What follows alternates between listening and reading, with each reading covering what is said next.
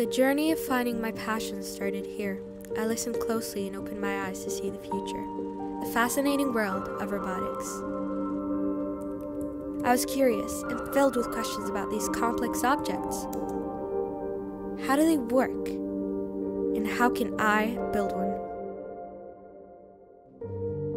I was driven by curiosity to explore and seek answers.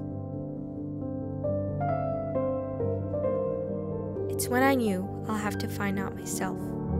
And then it all began, with hard work and thinking how to use science, technology, and engineering to build machines that can move, talk, and think.